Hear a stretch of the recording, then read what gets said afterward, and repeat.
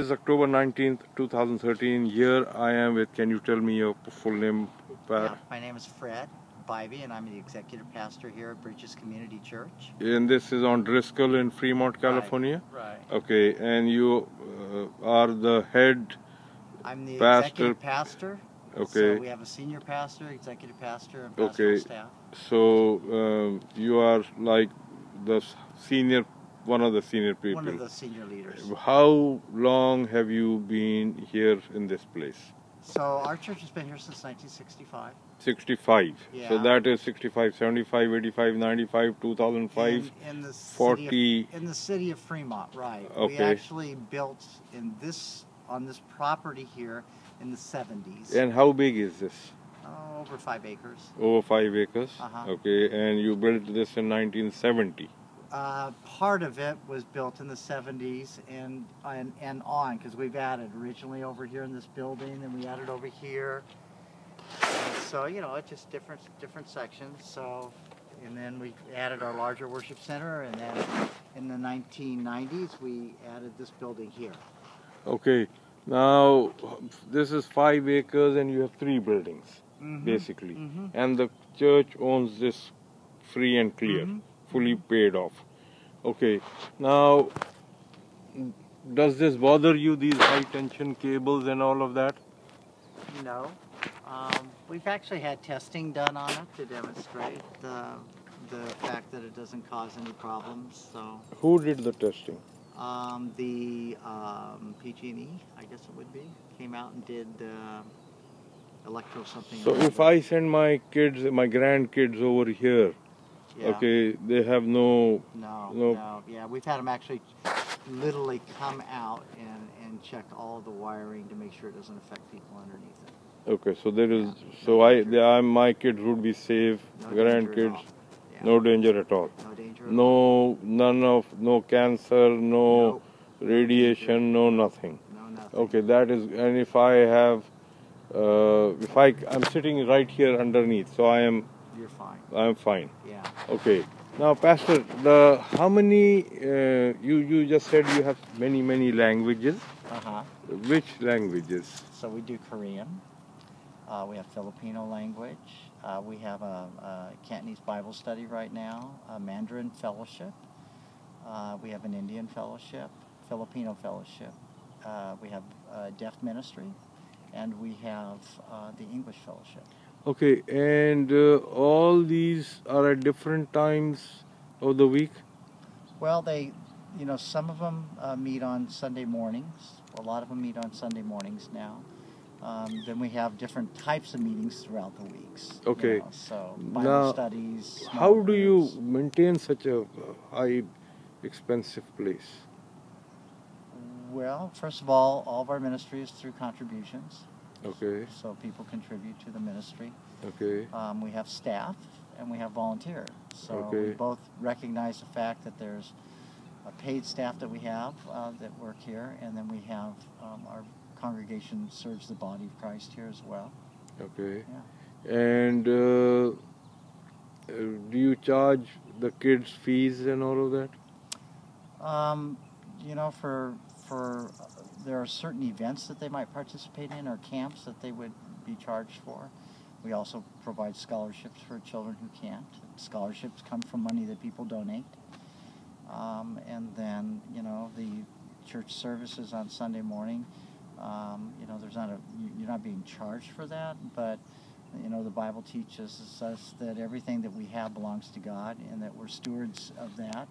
And part of that stewardship is giving back to the ministry that He's called us to fulfill on the earth. Okay, so if I have, say, 50 kids in my family, and I want to have schooling for them in Hindi or Urdu or Arabic or something, how would I be able to do that? Wow. Well, that's not something that we do. I mean, this school that you have, this Little Lamb preschool and daycare. Right. So Little Lamb is in English. Okay. Okay. And so though we have children from different national backgrounds on it. We teach in English. Okay, English. Okay, but can I have like classes, one class a week or two classes a week in my original language? Yeah, we really couldn't do that because of the size of our facility here. There's just not the room. How many kids do you have? I have no idea how many they have there. I wouldn't be able to give you an I accurate mean, number. ballpark 500, 600. No, are you talking about our church or are you talking about our preschool? The school and preschool and all of that. Preschool, probably somewhere under 100. Preschool 100. Mm-hmm. And you have other classes also? We have Sunday school, and we have about 300 children that would come to Sunday school. What time on Sunday? 9 and 10:45. That's it. Mm-hmm. From 9 a.m. to 10:45. Mm-hmm. After that, 9 and 10:45. That's two service times. okay, but when do they finish? Probably 12. Okay, because we are having a Sunday school Mm-hmm. in Kennedy High School. Mm-hmm. Okay, and that's like a school. This is much better because it is a facility of God. Yeah, but what we don't do is we don't rent out our facility to other groups to use. Okay, You know, the only way that we launch our different languages is that they're under the umbrella of what we call Bridges Community Church. okay, And it's a focus on having the same doctrinal beliefs. okay. It's focused on the same mission, vision, and Okay, purpose. is this because I am not a Christian or a Catholic? Mm-hmm. I'm a Muslim, Mm-hmm. but I have gone to many churches and Mhm. many different religious facilities. Mm-hmm. Are you like the Mormons or the Presbyterian, or I mean, can you? Yeah, so a Presbyterian church would be what we would call a denomination or association of churches that have a very specific statement of faith that they follow, Okay. and they're associated because of that. Okay. We are a group of churches known as the Evangelical Free Churches of America. Evangelical Okay. Free And that Churches word of means America. good news because Okay. Jesus Christ came into the world to die for men's sins, to restore our relationship with God. So our good news is that Christ has paid the penalty for our sins. Okay, we Okay. as Muslims in the Quran, Mm-hmm. there is a complete chapter on Jesus Christ, and there is the only female woman who has been named in the Quran is Holy Mary. Mm-hmm. Holy Mary and Jesus Christ. And Jesus Christ is a prophet for us. Okay, Yeah, very, see- very reverent, very, very... So the difference between our faith, one of the differences, is that Jesus Christ to us is not a prophet, he's God. Right, so fine. I mean, I'm not going to go into that. No, I just was trying to explain that. I mean, difference for what us. you say Trinity. Yeah, the Yeah. Father, Son, and Holy Spirit. Yeah. Yes. So that is the only difference that we have, that we don't call him God, we call him prophet. Well, that would be a big difference. Wouldn't Okay, it? yeah. Okay, no, but see, the thing is that,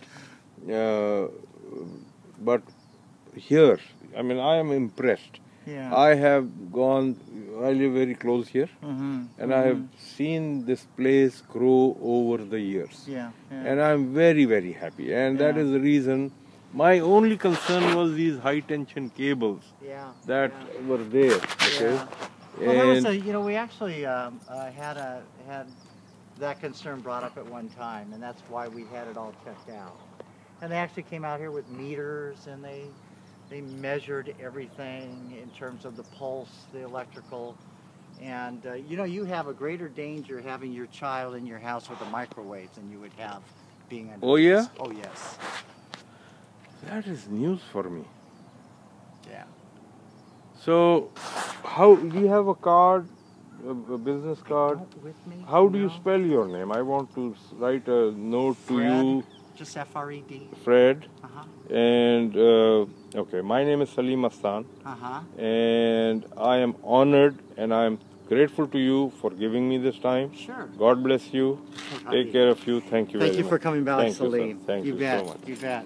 This is really great news because I had this fear about these cables, that if I send my kids over